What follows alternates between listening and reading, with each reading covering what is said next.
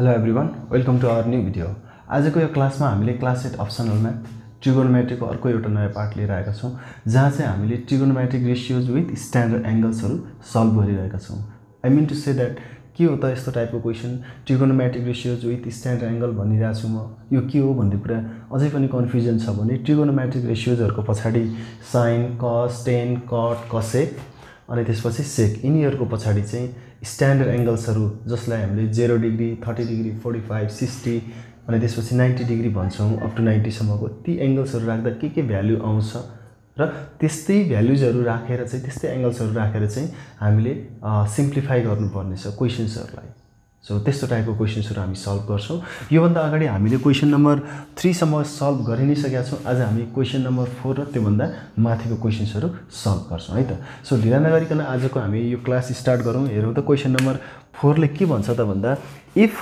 a = 60 degree b = 30 degree verify the following. यो क्वेशन्सहरुमा यहाँ a र b दिएको छ. सो यिनीहरु भनेका a भनेको 60 डिग्री b भनेको 30 डिग्री रे. सो यहाँ यिनीहरुको भ्यालुजहरु राख्ने हो a र b को भ्यालुजहरु राख्ने र LHS = RHS हुन्छ है भनेर प्रुभ गर्ने. लिटरली यिनीहरु भन्ने हो भने अहिले त हामीलाई थाहा छैन पछि क्लास 9 र 10 मा जाँदाखेरि चाहिँ यिनीहरु चाहिँ एउटा फर्मुला हुन् है. अब अहिले मैले त्यो भन्दा पनि के फरक त पर्दैन तर यी चाहिँ हामीले भोलिको दिनमा यी फर्मुला हुन् भनेर प्रुभ गर्छौं. Compound angle भन्छौं. यहाँ दुईवटा एंगल आएको छ. कम्पाउन्ड एंगलको फर्मुला हो भनेर भोलि क्लास 9 मा हामीले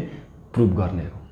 है. तर यो अब यो यसको फर्मुला यो भनेपछि obviously अब यहाँ a र b को भ्यालुजहरु राख्दाखेरि के हुन्छ त भन्दा सेम आउँछ नै आउँछ रिजल्ट है. सो यसमा चाहिँ a नम्बरको अब सोलुसन कहाँबाट गरौँ त भन्दा LHS बाट है. LHS बाट अब यहाँ के छ sin a + b छ. ठीक छ. sin a + b छ अनि sin a को ठाउँमा कति डिग्री छ अब भ्यालुजहरु राख्दिने 60 डिग्री अनि प्लस 30 डिग्री अनि 60 + 30 कति हुन्छ त भन्दा 60 + 30 भनेको 90. सो sin 90 को भ्यालु कति यो चाहिँ हाम्रो 1 आउँछ. सो sin 90 को भ्यालु चाहिँ कति आयो 1 आयो. अब त्यसपछि अब RHS पनि गर्नुपर्ने भयो. RHS सो RHS मा के छ त भन्दा sin a cos b + cos a sin b. b भनेको ओहो ए सरी मैले किन 30 लेख्दै छु क्या एकैछिन बर्बाद हुन्छ नि यस्तो 30 लेखे त. b पहिला त यहाँ b लेख्नु पर्यो हैन र. अनि त्यसपछि अब हामीले sin a को ठाउँमा कति 60 डिग्री अनि cos b को ठाउँमा 30 डिग्री अनि a को ठाउँमा 60 डिग्री b को ठाउँमा 30 डिग्री है. यस्तो भ्यालुजहरु राखौं. अनि sin 60 भनेको कति √3/2 अनि cos 30 भनेको पनि √3/2 प्लस यो चाहिँ हाम्रो 1/2 भयो अनि यता पनि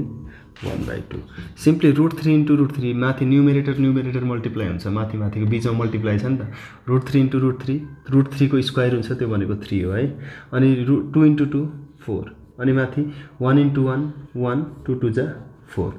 यो बीचमा मल्टिप्लाई छ त्यही भएर यिनीहरुको आफ्नो मल्टिप्लिकेसन. अब एलसीएम कति आयो त भन्दा 4 एलसीएम आयो जुन चाहिँ कमन नै छ. माथि 3 + 1 नै हुने हो. माथि केले पनि मल्टिप्लाई गर्दैन. सो अब 3 + 1 4 डिवाइडेड बाइ 4 4 र 4 के भयो क्यान्सल आउट भयो 4 1 जा 4 दैट मीन्स यसको आन्सर पनि के आयो त 1 आयो. दैट मीन्स हामीले के भन्न सक्छौं therefore LHS = RHS प्रुभड or verified. प्रुभड or verified हामीले यसरी भन्न सक्छौं. ठीक छ. कति सजिलै छ हेरौं त. सजिलैसँग सल्भ गर्न सकिन्छ. b नम्बर पनि गरौँ है हामी. ठीक छ. b नम्बरमा चाहिँ ओ सरी फेरि यो बोर्ड चाहिँ हेर्नै नअलिकति पाएको छ के. LHS सोलुसन LHS लेखौं पहिला. LHS के छ cos a - b छ हैन. cos a - b छ. ठीक छ. त्यो भनेको अब a को ठाउँमा कति राख्नु भन्यो 60 डिग्री b को ठाउँमा 30 डिग्री. त्यो भनेको cos सरी फेरि के हो 30 60 - 30 भनेको कति यो चाहिँ हाम्रो 30 डिग्री मात्रै हो. त्यसो भए cos 30 भनेको कति त √3/2 यही हो भ्यालु. ओके. त्यसो भए RHS को सल्भ गरौँ. RHS मा के छ त भन्दा cos A cos B plus sin A sin B छ है त्यही छ नि क्वेशनमा ठीक छ त्यसो भए अब हामीले A र B को भ्यालु राखौं cos A भनेको 60 डिग्री cos B भनेको 30 degree sin A sin 60 degree अनि sin B sin 30 degree so अब यिनीहरुको भ्यालुजहरु राखौं यो भ्यालु भनेको यसको भ्यालु कति हो 1/2 cos 30 भनेको √3/2 प्लस sin 60 √3/2 अनि sin 30 1/2 सो अब यता पनि 1 3 जा 1 * √3 √3 2 * 2 4 2 * 2 4 √3 * 1 √3 2 * 2 4 सो 4 4 कमन नै आयो एलसीएम एज एन एलसीएम माथि चाहिँ √3 प्लस √3 कतिवटा √3 हो एउटा √3 प्लस अर्को √3 दुईवटा √3 हुने भयो अनि डिवाइडेड बाइ 4 2 1 जा 2 2 2 जा 4 दैट मीन्स कति बाँकी रह्यो √3/2 बाँकी रह्यो सो त्यो भनेको के आयो त एलएचएस सँगै आयो equal that means LHS is equal to RHS प्रुभड so सकिन्छ होला है सो यसरी हामीले के गर्न सक्यौं त प्रुभ गर्न सक्यौं यसमा सायदै समस्या नहोला है सो यसरी प्रुभ गर्ने कुराहरु चाहिँ अब हामी नेक्स्ट क्वेशनमा जाउँ सी नम्बर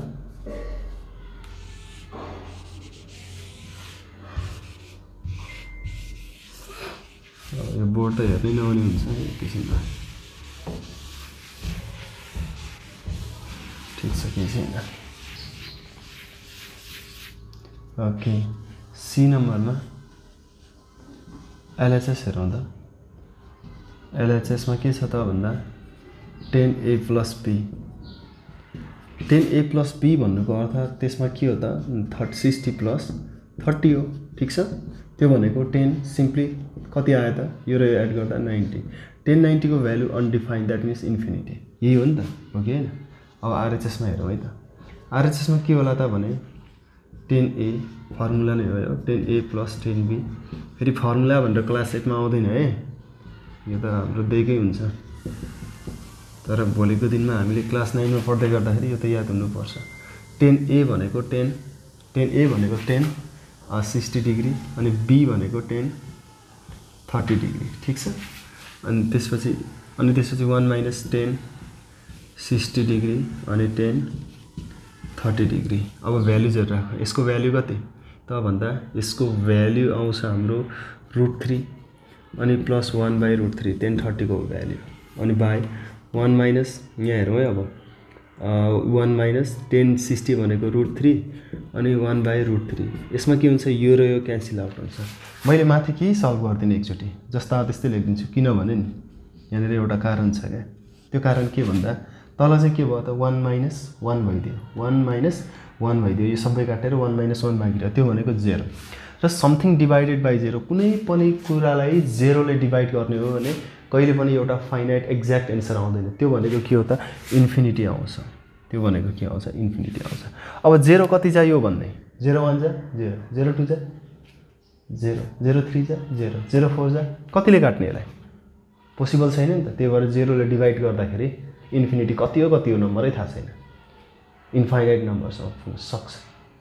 पुग्छ भनेर होइन कि पुग्न सक्छ त्यो भन्दा जति पनि हुन सक्छ माथि 0 1 जा 0 0 2 जा 0 0 0 4 जा 0 5 जा 0 6 जा सबै 0 हुन्छ त्यही भएर कुनै पनि कुरालाई 0 ले डिवाइड हुँदैन भन्नुको भन्दा पनि हामीले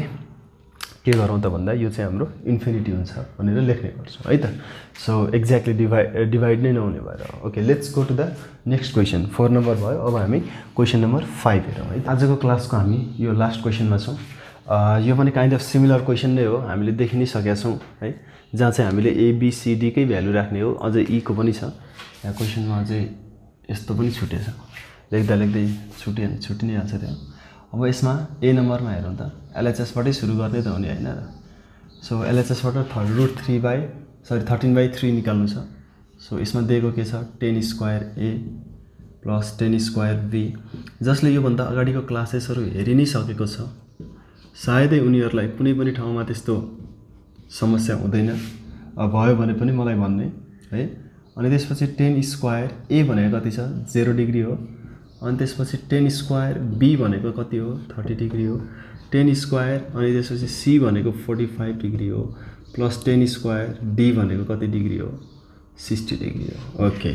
अब भ्यालुजहरु राखौं tan 0 को भ्यालु कति 0 त्यसको स्क्वायर tan स्क्वायर 30 भनेको छ tan 30 को भ्यालु कति हो 1/√3 यसको स्क्वायर अनि tan 45 भनेको 1 यसको स्क्वायर अनि त्यसपछि tan स्क्वायर 13 भनेर भनेको छ सरी tan स्क्वायर 60 भनेको छ त्यो भनेको √3 को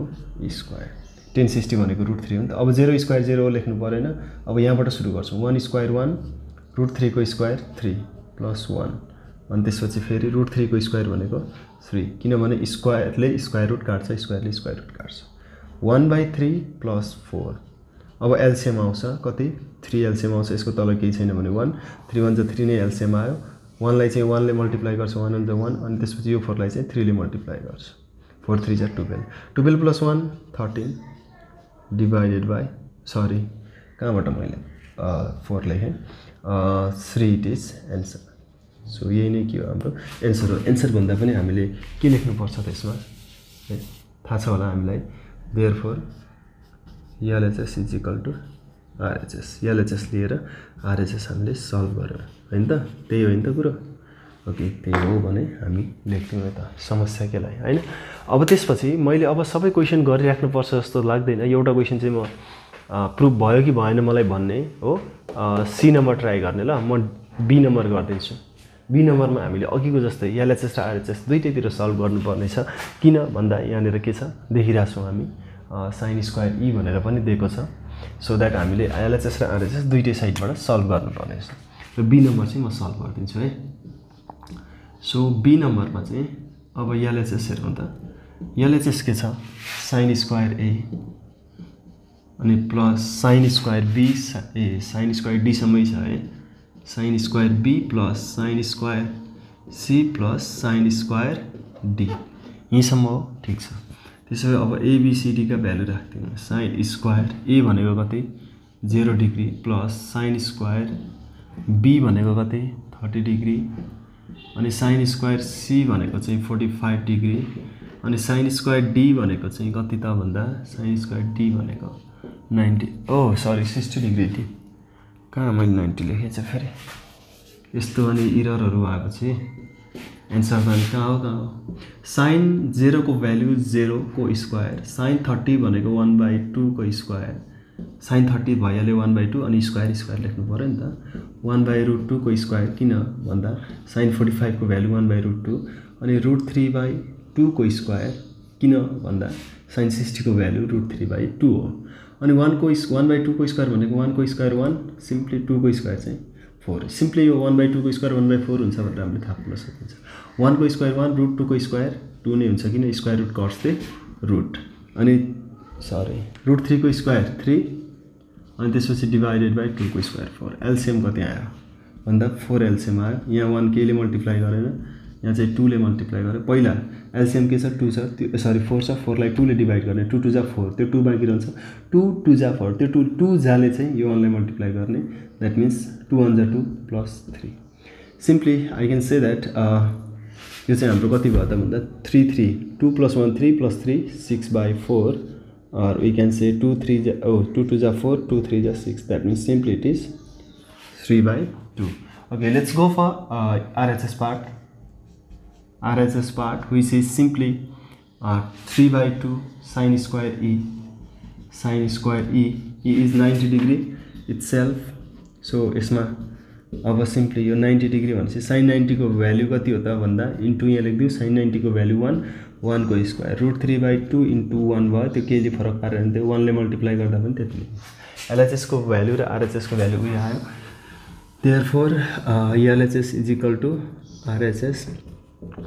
प्रुभड भनेर हामीले सजिलै लेख्न पायौं सो यति नै गरौँ आजको क्लासमा हामीले सो यही क्वेशन्सहरु आज हामीले दुईटा क्वेशन्सहरु गर्यौं which are of similar type हैन सो अब यो एक्सरसाइजको हाम्रो लास्ट पार्ट बाँकी छ लास्ट पार्टमा हामी